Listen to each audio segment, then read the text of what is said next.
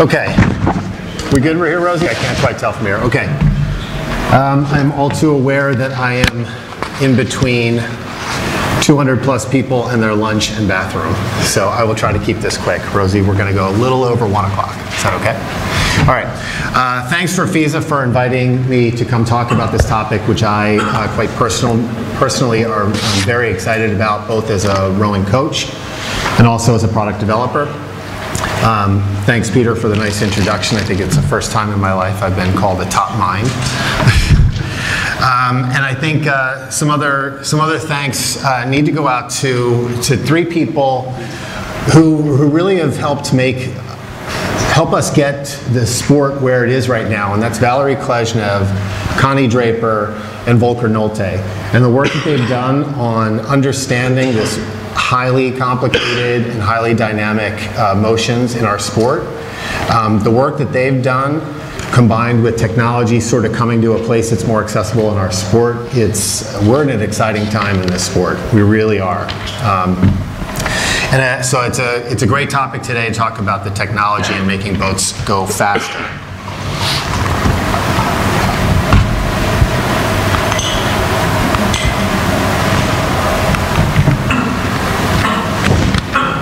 Okay, so I'm going to break this into 3 sections. Going to talk briefly about technology, the specific system that Neilson Kellerman represents that I know the most about.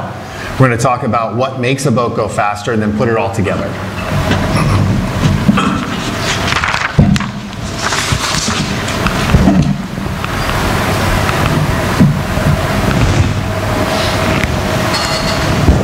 Okay. First and foremost, this system is based on the SpeedCoach GPS. I am going to assume that everybody pretty much knows what this is, but I do want to point out that this is a device that's measuring performance outputs. Okay, so it does a good job of measuring your stroke rate and your speed, your splits. We need to know this thing because we need to know how fast we're going. We have a target of what we're trying to accomplish for our race. So we have to measure those performance outputs. But I think that something that's frustrated us as a sport is, so I make a change and I go faster, 1 stroke over the next. Well, what exactly did I do? I think I had a better stroke. I think I was more efficient. It went faster, so that was probably good. But we're measuring the performance output. And so the thing that I feel like we've really been sort of begging for, dying for, is an accessible way to measure the inputs. And that's where the Empower Oarlock comes in. So the Empower Oarlock is measuring, at a very high frequency, it's measuring angle and force. So throughout the stroke, we're taking lots and lots of measurements of angle and force. At the end of the stroke, we then compile that into a nice, neat package of 12 numbers, and we send it wirelessly up to the SpeedCoach. Okay, so the system that we're talking about today is one of each. Something that's measuring our inputs as an athlete, and something that's measuring and displaying our outputs and displaying the inputs.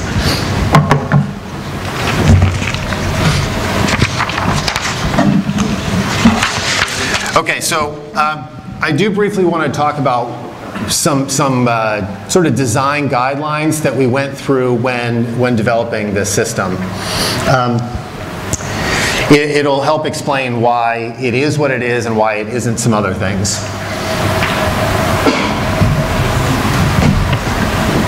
Okay, so first, our #1 priority in making this thing is that its goal was to help next stroke improvement. So Valerie had a nice slide that talked about, it was understanding on the far right and correction on the left. We are far left.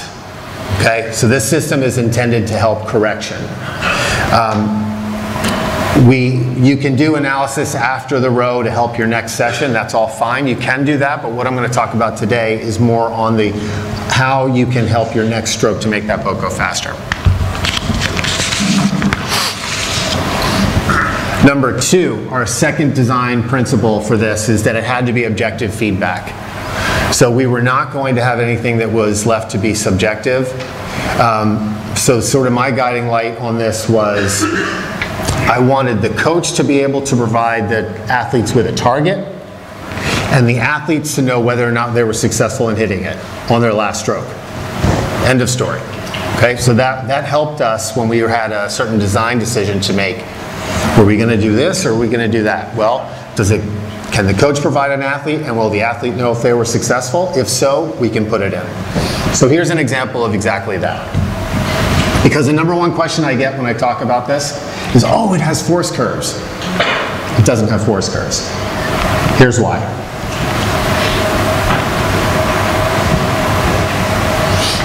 Let's just say that I'm your coach, I'm everyone here's coach, and let's just say that we have decided that my little scribbled PowerPoint line is an ideal stroke curve, force curve for each and every one of you. All right, so study it. We're going to go row, and you're going to have to know if you're successful or not on each stroke. And we're going to row in Philadelphia, that's where I coach.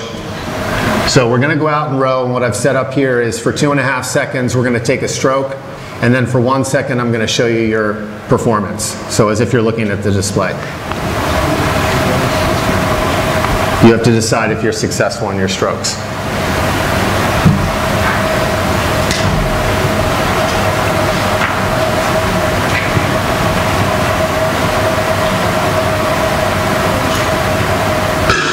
Okay, does everybody know which strokes they were successful on? So here's where, as a coach, it's like make it a little steeper, make it a little taller, a little flatter. These are all great things. I am not bashing in any way a force curve. I think it's quite valuable. But our design criteria was objective feedback. Can the coach give you a target and will the athlete know if they're successful? So conversely, what we decided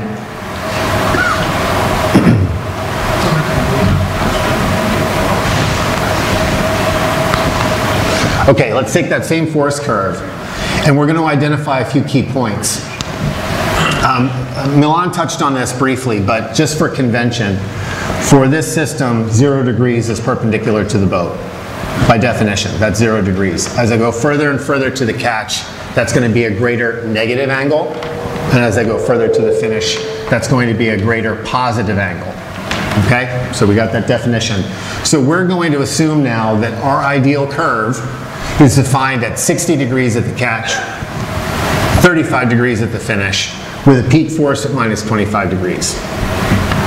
All right, so this is just all made up, but let's just assume that this is what we've decided our ideal is. And what I'd like you to do when you're rowing this time is I want you to row at 95 degrees length with a peak force at minus 25 degrees. That's your job. So everybody here is going to go rowing again. Your job is minus 25 peak force, 95 degrees angle. Back to Philly we go.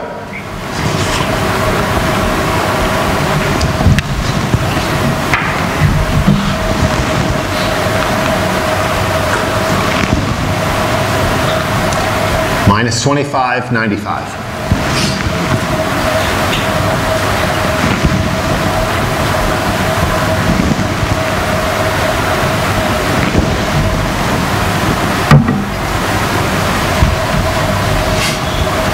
Okay, do we know which strokes we were successful and which ones we weren't, and by how much we missed? All right, so this was, when I go back to that objective feedback as a design criteria, when I'm asked, do we have force curves? No, we don't display force curves because we really wanted to focus on objective feedback.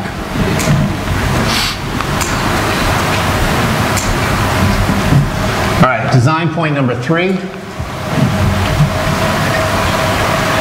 I'm a coach myself. I coach part-time. I don't have a lot of time to think about this outside of my time on the water, so we decided we wanted to make this supplemental to your standard practice. So that meant you didn't have to do anything outside of a typical practice. You didn't have to do anything in your office afterwards if you didn't want to.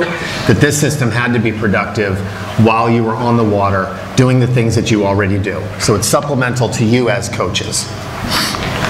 And finally, this had to be an everyday tool. With experience with systems that I've either used or heard of people using in the past, it comes out once a year for a week. And it's doing its job in educating the coaches as to what their athletes are doing. But again, this was our goal for what we wanted for our system, and this was an everyday tool. Don't break it out once a week, once a year for a week. Okay, so some screens that you might see. So boiling down the complex biomechanics and effort measurements and boiling it down into something that the athlete can understand. Here are some example screens, and these are things we call skill screens.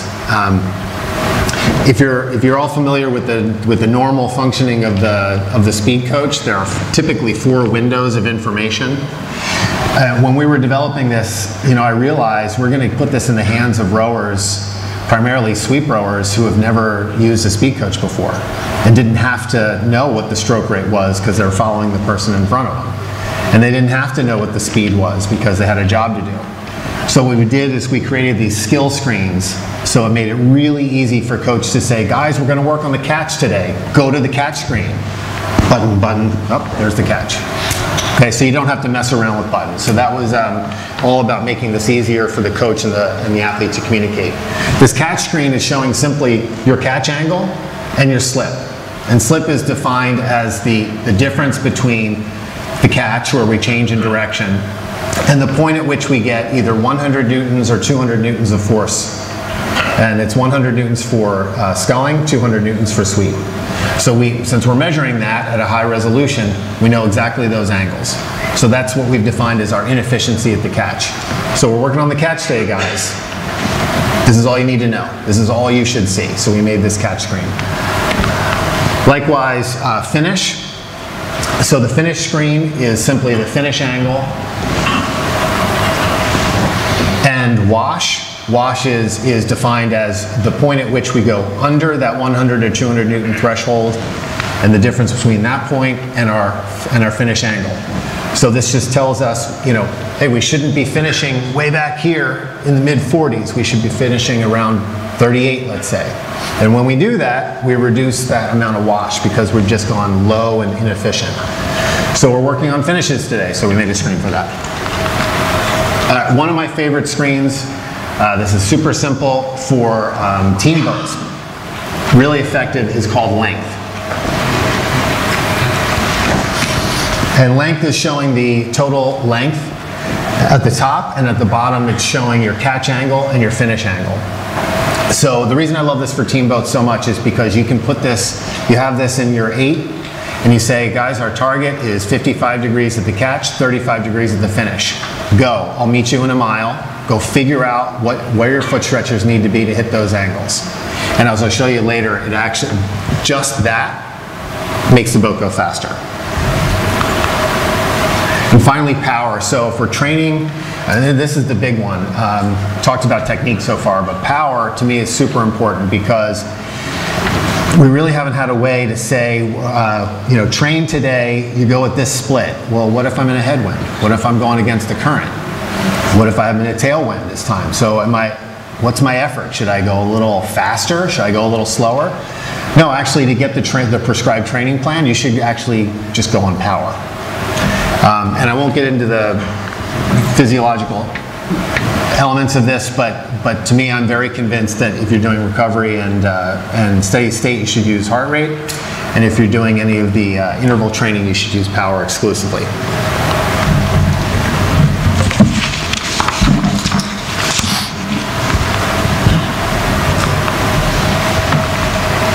Okay, what are the elements that make the boat go faster? Real quick here, I think we can hopefully agree on these, that how this technology can help in 4 ways. The biggest way that we can make our boats go faster is to optimize our athletes, and that's both technically and with their strength and conditioning. The second way is to optimize our lineup. So now we have our athletes optimized. Let's pick our best ones, put them in the boat, and let's put them in the right seats.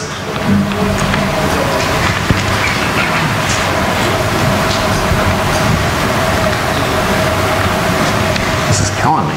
All right. Now we've got our athletes in the right lineup. Let's get them in the right boat using the right oars with the right rig.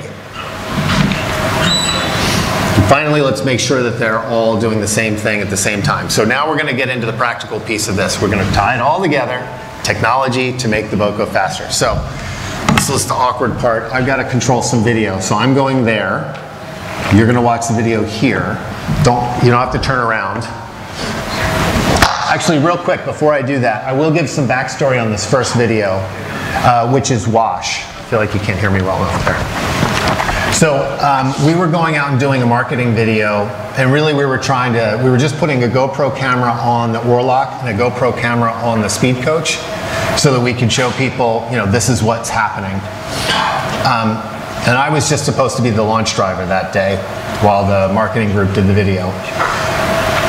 One of the guys in the boat was an intern at a pretty good college in Philadelphia working for us.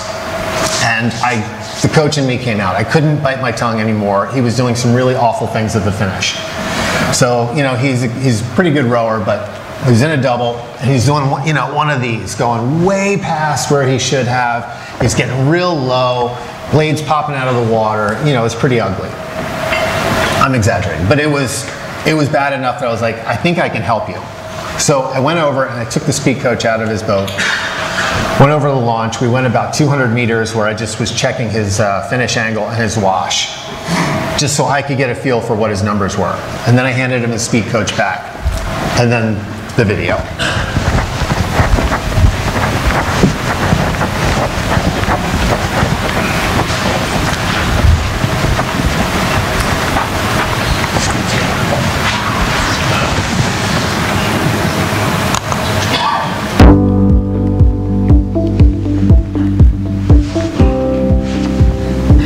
Good. All right, so we'll just take it off at quarter pressure, full slide, full drive, quarter pressure.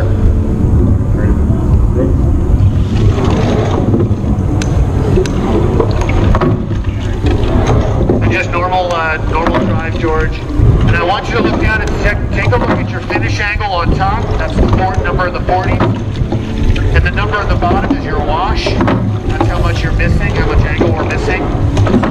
And I'm going to say you're probably at around 46 degrees and about 11 or 12 degrees wash. All right, the video is terrible because we weren't actually expecting to take video for this. So all I'm saying here is I was explaining to him what those numbers were. And again, on the top, it's our finish angle. And on our bottom, it's the wash. And what we're going to try to do now is have him sit up. I don't want him anywhere near 46 degrees finish. That's just way too far. It was way too much layback.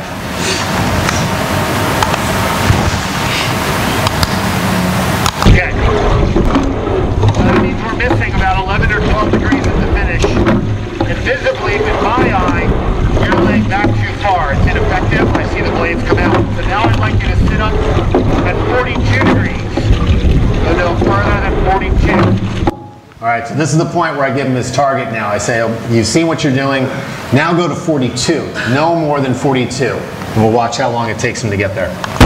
You're going to sit up, the hands come away. Now if you're hitting that 42, I'm going to tell you that I'm guessing you're at about 8 degrees wash. 5. So you're less than the 11 or 12 you've been seeing. Is that right? Yep. Which tells me that all that extra angle from 42 to 46 is waste.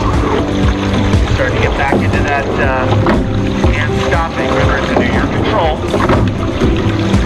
Like where you were before, where you're peeking those blades out while you're driving. That's it. Better. Okay, so for anyone who knows Philadelphia, oh, it's much better, thanks. For anyone that knows Philadelphia, we started this exercise about 200 meters on the other side of that bridge. That's where we started. That's where I gave him his speed coach. And we just rode straight down here about 300 meters through the bridge.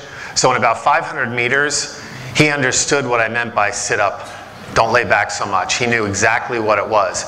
Now, when I drive away from him and I go coach somebody else, he's going to still have me in the boat with him, right? So that's the other powerful piece of this. I'm not leaving him anymore. He still knows 42 degrees is where he needs to be. And if he gets creeping up to 46 degrees, his wash is probably going to go terrible as well.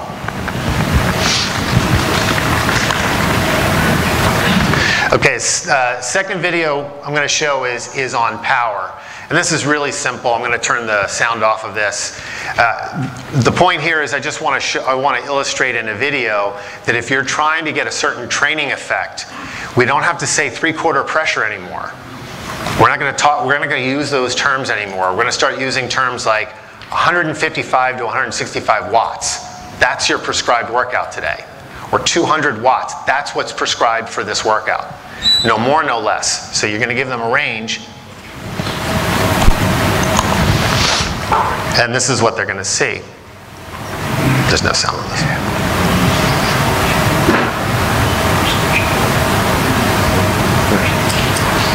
All right, so for this example, strokes each should be 155 to 165 watts. And now we're going to see what he sees when he's rowing. I think we're just about to start the piece.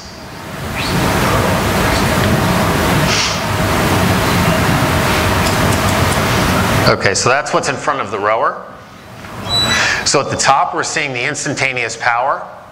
That's the power for his previous stroke. And at the bottom, we're seeing the average power for his interval, for his workout. So you can see he was overshooting it as he started. He had to bring himself right back down.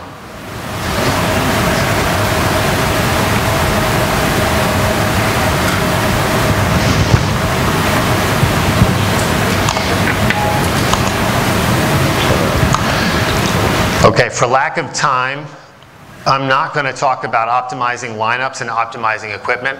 That does require some analysis that you're going to do after a row. I'm going to focus on the things that you're doing during a row, which is optimizing coordination. So I'll show you the video first and give you some backstory on it second.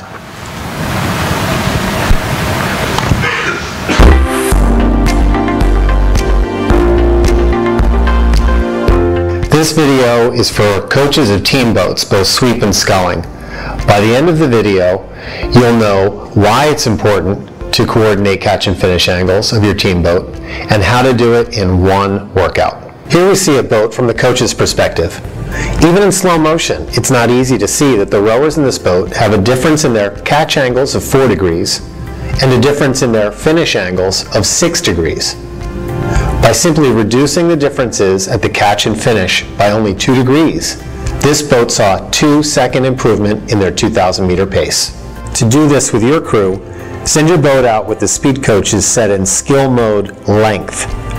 Let your athletes row for several minutes at full slide while they monitor their catch and finish angles. Then ask them to report their numbers. Use your judgment to determine a target catch angle and a target finish angle for the whole boat. Some athletes will need to adjust their stretchers. Others may need to adjust their body positioning. Inform your crew of their target catch angle and target finish angle. This is an iterative approach, so you may need to stop and adjust 3 to 4 times before everyone can hit their targets. This is really easy to accomplish in one session. And once you have your catch and finish angles coordinated, you can focus on improvements in slip and wash. All right, so sorry for the marketing videos, but it was actually the best illustration of these things that I had. So a little backstory on this, and I've done this experiment a few times now. This was with a collegiate aid in Philadelphia. And so what we did is we got the boat rigged up, and we sent this aid out with no instruction whatsoever. They had the equipment in front of them. We said, don't worry about that. It's just recording some stuff. It's got some numbers. Don't worry about it. So they went out. They got warmed up. They put their foot stretchers wherever they decide they normally put them. And then we ran 2 pieces. We ran a piece upriver and a piece downriver. Very specifically, these were 4-minute pieces where every minute we increased the rate and the pressure. So they started at quarter pressure at, I think, at 24, and we bumped it up 2 beats every minute, and we increased the pressure every minute. Now I did that so I could have a scaling of this boat. So I would have I didn't want to just say full pressure, so I wanted to know what they were doing over the range of their pressure and rating. So I'd have a range of power to speed ratios. So we did that upriver and downriver. Then we pulled the boat aside along the side of the river, and I just asked them to go through their speed coaches in the memory, and we just asked them for their catch and finish angles. And quite literally, the coach and I in the launch had a piece of paper and we just scribbled them all down. So this was a super low-tech way to capture their data. But we were doing it on the water, real time. So when we did that, we had a piece of paper just like the one shown, where we just wrote their catch and finish angles. We eyeballed them and said, 55 degrees catch, 35 degrees finish. They should all be able to hit that. You, move your foot stretchers up.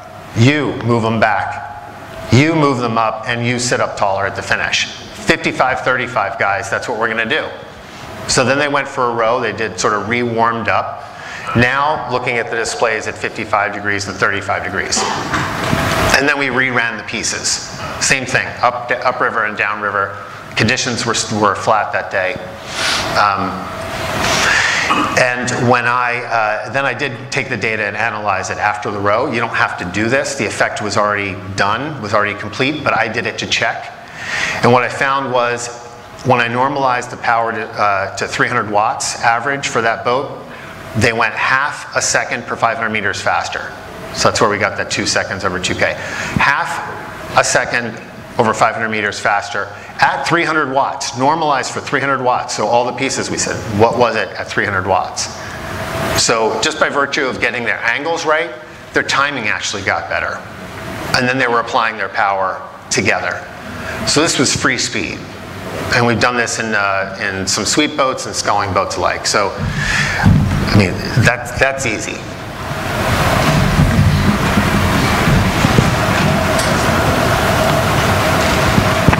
And I think that example is a good one to end up on. That I think that one checked all the boxes for our goals. We were trying to give next stroke improvement to the athletes.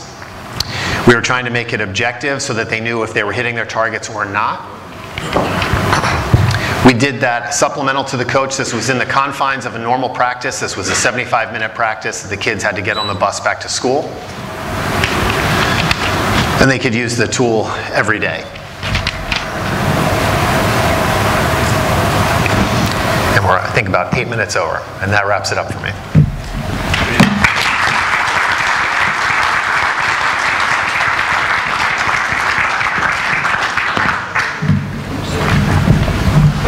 Great, thanks, Mike, for that, and also Valerie and Milan, thanks very much. Now, just we have time for about 2 or 3 questions, so if I could ask Mike to come back up along with Valerie and Milan for any questions that we might have from anyone. Valerie as well. Any questions? Yeah, there's a question here.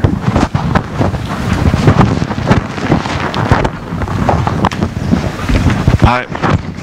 Hello. It's a question to Michael. Yes. It seems as if you're not able to see in the launch what the rowers are seeing. Am I right? Yeah, you can see, like, so in the one example where I was working with the kid on the marketing video, you can, if you're within, I would say, yelling distance. So Bluetooth distance is okay, so you can connect the Orlog to 2 devices. No, you would take it out of their boat. So this is a one-to-one system. So these things are going to talk with each other exclusively. So if you want to see it as a coach, you're going to take it out of the boat. And the boat cannot see it then? Now that's breaking rule number 1 of our system. I'm not saying you can't do it, but that was breaking rule number 1. We wanted the athlete to have real-time feedback, which is why that was not a focus. Not to say it isn't something that you might watch for soon, but I'm saying that wasn't our focus on the first release of the product. We wanted it real-time feedback for the athlete. Yeah, okay, but you're planning on doing feedback for the coach simultaneously as... Yes, more than planning, yes. Okay, good.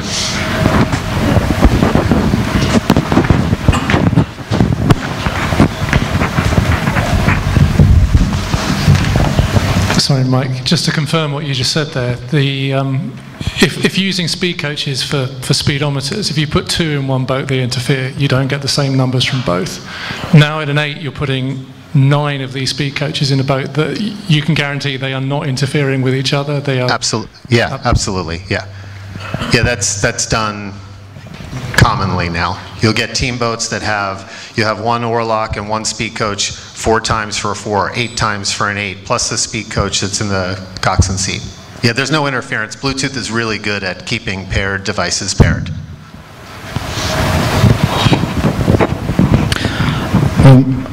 I'll ask a question in the context of the Empower Porlock, since that was the one I used this summer with my under-23 pair, but it's a question that I think applies to all 3. there's a fair bit of natural variation in how a rower executes every stroke. That doesn't necessarily mean that every, let's say, difference that you would see in an app or a system so is necessarily meaningful feedback. So if it's, let's say, 54 degrees and a rower sees 55 degrees, is that a reason to take action? Maybe, maybe not. But in all of these systems, how do you deal with the natural variation that a rower would have just more or less randomly? I'm happy to take a first crack at that. So if we're talking about minor variations, I wouldn't nitpick over, I would give a target of 55 degrees, and I'm not going to nitpick over 54 and 56. I will at 52, and I will at 60. And when I put this on at this point, I've installed it on many team boats, and what I usually find is a difference in about 10 degrees within their boat. 10. And this is for boats that have been training together. These are high-level boats, 10 degrees, ready to go race. I'm like, what?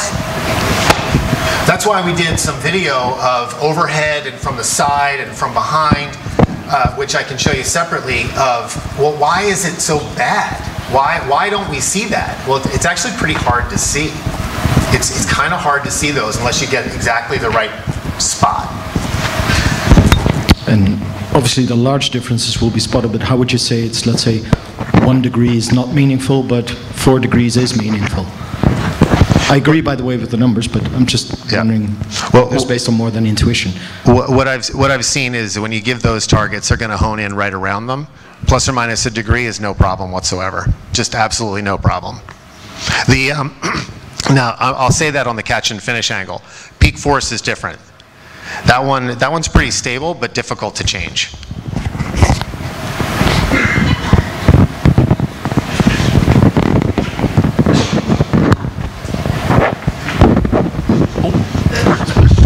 Hello. That's impressive, all that technology, but when we go back to our clubs, we have to sell this, if I can put it like that, to the club treasurer. Now I want you to convince me, and thus I want you to convince the club treasurer now, that all of this fantastic technology is cost effective compared with a set of straws poking up the side of the boat for catch angle and finish angle. That's fair enough, and I think Milan gave his pricing already. Do you have speed coaches already in your club? A few. A few, okay. So up to that many, you don't need any more speed coaches, at least for that. And by the way, they sent the product development guy, not the sales guy, so you're not going to get the best answer here. But in terms of the coach in me, you can buy one of these. You know, you can start off with 1 or 2 and see how you like them, see if they make an impact. So if you already have 2 speed coaches, you could try 2 Orlocks. And then as they work for you, you can add on. All right, so that's an easy way to get your feet wet. I have a question. Okay. Go ahead. You can use this. About the cost-effective thing is, by the way, this horsepower meter is fit to any loom, sculling or sweep, or just it is what we can do to save you money. Time for one more question. I have a question to Milan. We heard the slip and wash angles, how it's defined by Neilson Kellerman. How is your definition of the wash and the slip? Also 100 Newton? Yeah, it is based on a threshold, the Newton threshold, when a force reaches certain level. Which? At 200 Newton. 200 at slip. That's for the slip. For sweep. For sweep, yes. Same. Yes, it's the same. Okay, so basically it's the same. You can vary this down to the 10, but through the sensitivity of the strain gauge measurement, it can be when you hit some water before you do some really stroke, then suddenly it's 100 Newton as a threshold. But 100 Newton for the slip and wash, for the sculling, and the 200, it's the Okay. obviously come to the same as yours, and that makes reasonable. It's good to know that you have the same measurement, both systems. There is in the algorithm is a two threshold, whether force rise is 200, it becomes effective stroke, and drop again under 200 for sweep, and it's ineffective, and that's wash.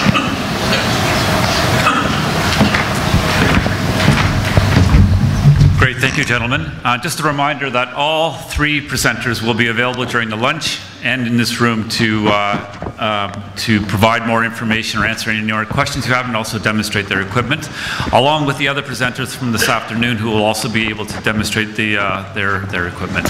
I think lunchtime is now, Rosie, and then we will reconvene at